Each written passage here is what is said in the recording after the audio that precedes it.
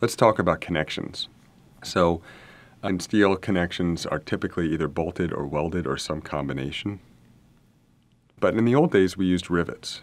So in rivets, we have these steel elements. They're joined with this little rivet right here, and we put it in an oven, and then we're going to heat it up, and then we're going to toss it to the person who needs it, and then we're going to take the other side of it, and we're going to take a pneumatic hammer and kind of hammer it down like this.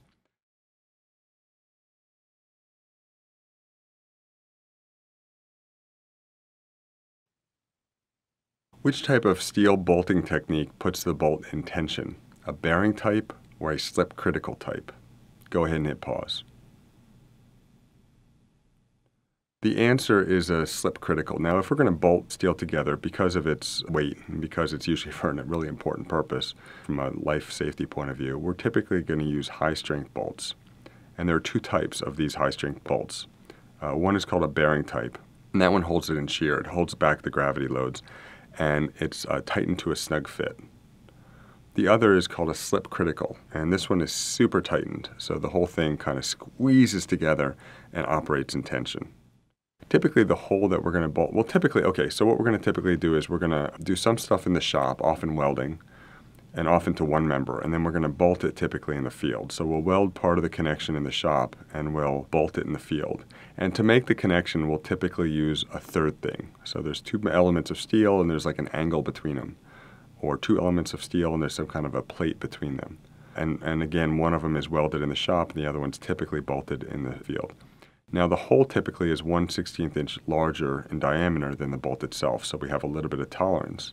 And there's an assumption that if we have a bearing type, there'll be some movement assumed, that if we just tighten it in a regular way, that one will slip a little bit relative to the other. In a slip critical bolt connection, we're going to squeeze it so tight that we're going to assume that there's enough friction on the bolt that it's going to resist any kind of shearing movement. Now, sometimes we need a bigger hole for tolerances, so we'll use a slotted hole. And the slotted hole is, elongated. And of course, if we use a slotted hole, we're going to need a washer to keep the whole thing in. But washers may be required even if we have a non-slotted hole to prevent tearing. And tearing is called galling. Galling is the word for when steel tears. Now, I was giving a seminar on this topic at AIA Miami, and this is a plate steel staircase they built, really beautiful one. And if we kind of zoom in, it looks a little bit like this, and you see all these welds. So here's my question about the welds. Which type of weld is this? So we're looking from one side over to the other here.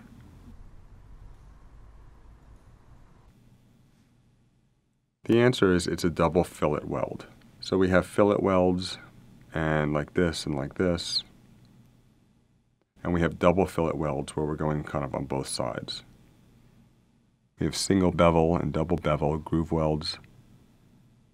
We have V-groove welds. And we have puddle welds. So the one we saw here is a double fillet weld. You can see because they did it to both sides. This right here, this is the blank of a steel member. Is it the flange or the web? Go ahead and hit pause. The answer is it's the web. These two things here are the flanges, and this is the web. This is most likely a blank. Is it a shear connection or a moment connection? Go ahead and look and try to decide. The answer is it's a shear connection. So for purposes here, we can assume a shear connection just handles gravity, but a moment connection handles bending. And so we can interchangeably use shear connection, hinge connection, pin connection, and it's less expensive. The other flavor is a moment connection. In a moment connection, if we load it, it's going to pass the moment on. Moment connections are more rigid laterally. Shear connections are easier to put together. So that particular shear connection is going to be put together like this.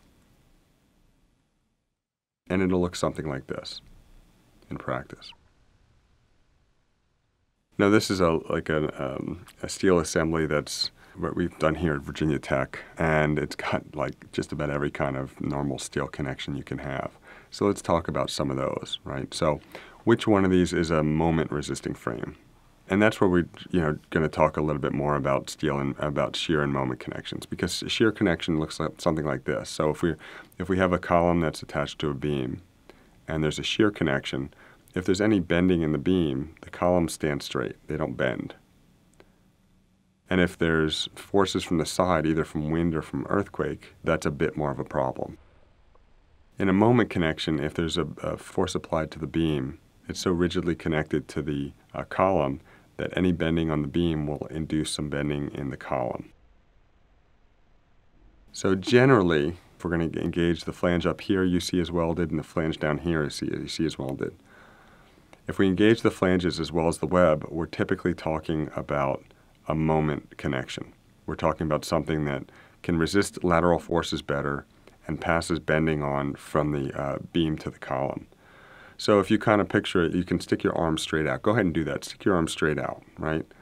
Now, if you stick it straight out and you're holding on to the wall, you can essentially let your shoulder relax a bit because you no longer have a moment connection. You can have kind of a pin connection. So anyone who pushes on your arm is pushing down, and your shoulder can resist that. If, however, I ask you to stick your arm straight out and you don't touch the wall or grab onto a handle on the other end, then your shoulder has to resist the force of the bending.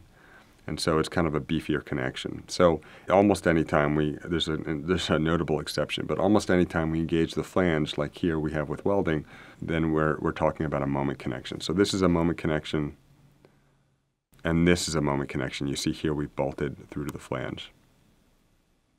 This, by contrast, is a shear connection. It looks like it's connected in 3 points here, and then it could maybe withstand some moment, and it can handle some moment, but for purposes at the scale of the forces that are on buildings, this is essentially a hinge. And so even though there are 3 right there, it's really a hinge. And so we're going to call this a shear connection. Gravity loads are passed down from the beam to the column, but bending loads are not. This is a different shear connection. Again, the web is engaged, but the flanges are not. This is the exception to the rule. This is called a seated beam connection. The web is not engaged. The flanges are both up and down, but rather both the bottom of the bottom flange and the top of the top flange is also engaged. But it's done so in such a kind of a meager way that essentially it acts as a pin connection. And so this is a shear connection, even though it looks like it's engaging the flanges.